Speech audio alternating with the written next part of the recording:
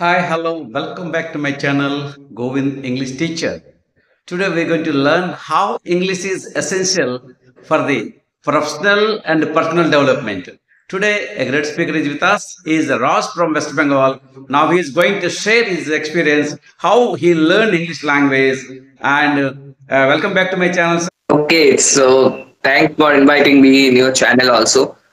As you have already mentioned my name also, my name is Raj.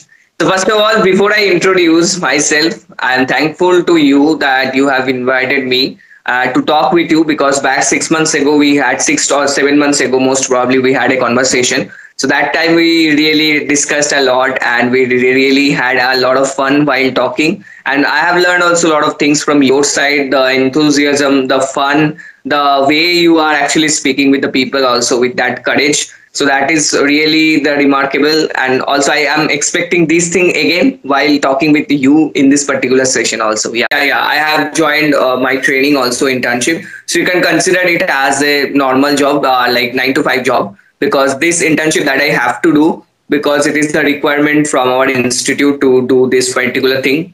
So I'm doing in the field of audit and accounts. So most probably my work is in the field of auditing. So yeah, I'm learning that things. I'm new in that field. So there are a lot of seniors who is guiding me in order to do the procedure and work. So and a lot of things. And communication is the very important fact in this particular role also. So that I'm trying to develop also. So yeah, that is something I'm trying to match up. Raj, one more question. How English communication is important in your profession? Okay. So if I talk about that in my profession, first of all, I just want to make it clear that I'm in the field of finance and accounting. So you can consider myself from CA background. So actually, I'm not doing CA, I'm doing CMA, which is cost and management accountant. So actually, you can consider me as from CA or CMA background, finance background. So in our field also, when you are in the field of auditing, or there are some other fields like merger acquisition, or there are in the fields like finance where you have to report the financial planning, or many other things are also there. So in that field also, what you have to do is that when you are making any report also, if you are in the larger company, if you are appointed as an auditor for the larger company, so you have to discuss your report with the top level management, right? So then you are expected to have the communication skills to make your statement very clear. So whatever things that you have raised during the procedure of audit, so you have to talk with the management. Now it is the if the smaller level of companies there, for them you are doing the audit, so your mother tongue will be enough sufficient, but communication is needed because you'll be talking with the top level management, right? You will be conveying your message that these are the queries I have raised, these are the observation that I have raised while doing that audit also.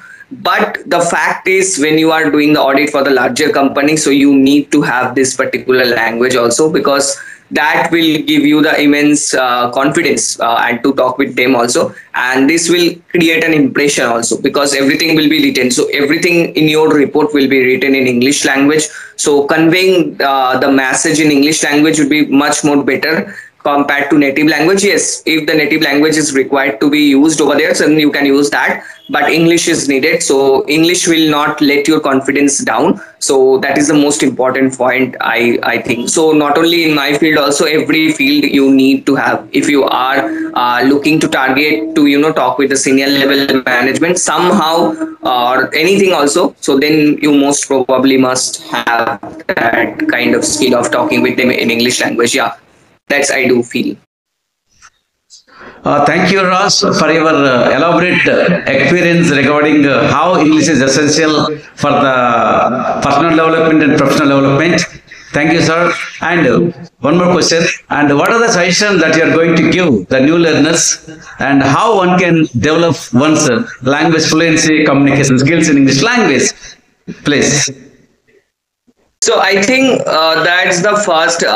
My journey back then started more than 2 years ago. So back then, my motive was to improve only English. But when I joined my internship, I have seen that there are a lot of mistake I am also making while making the communication also, because I never exposed to talk with the senior level management also and other people also. So that point in time, I was having some hesitation while talking with them in my native language also.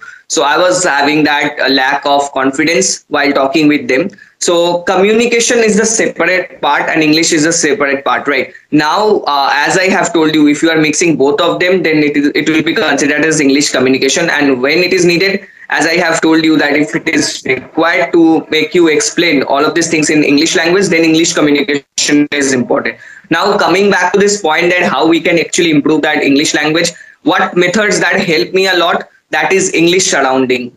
So I just started visualizing that thing that, yeah, I am surrounded by the people who are speaking in English, and it is possible if they are human beings also, they can do that. So you can do that. So first, visualization technique had helped me. Second thing is that you have to start practicing, right? So second thing is, no matter which level of English speaking you are in, you have to speak. So today also I'm speaking. I could stop myself from speaking, and I could stop myself. Even also, I think back 2 days ago, I had talked with the sir also.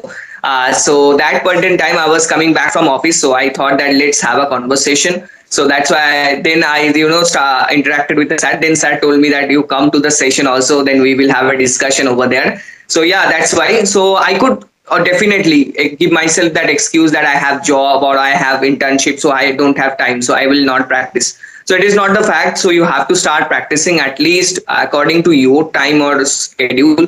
You just give 30 minutes, 25 minutes. You start with that small, and make this thing as a daily routine, as like you are doing brushing, as you are doing eating. So you have to do practice. So it is the part of your daily life. You can't, ignore that, or you can't cut it down from your life. So that is the first of things that I have made it from back 2 years ago, that this is the part of my life. So if I do not eat, then definitely the problems will come in my body. Samely, if I do not speak English, then it will start creating some problem also. Now coming back to the practical solutions, these are the habits that you are following. You should be following the and some practical methods. I think listening is very important, and you can also read some of the novels. Not novels, as a beginner you can't read the novels also.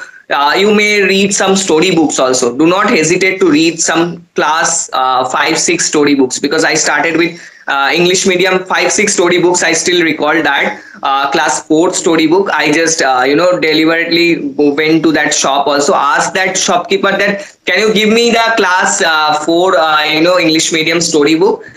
He said that for whom you are taking. I said that for myself. But he was asking me that you are looking like not you are studying in class 4. I said that no, I just want to read that stories. That's why I have just purchased. So without any shame also, you have to, start from the scratch also. That will be definitely helpful, and take advice from the people who are actually in that positions. Like Sir also is there. There are so many creators who will be guiding you by the practical solutions. You can see that there are so many people already have come across from this particular thing also. And also now no people is actually, telling me that whether you are from Hindi medium, Bengali medium or anything, people will only tell you that if you can speak, then they will forget your past also. So past doesn't matter. So you can also do that. Yeah.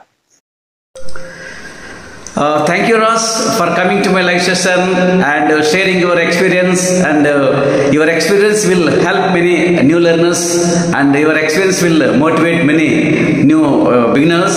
And thank you for sharing your experience and coming to my live session.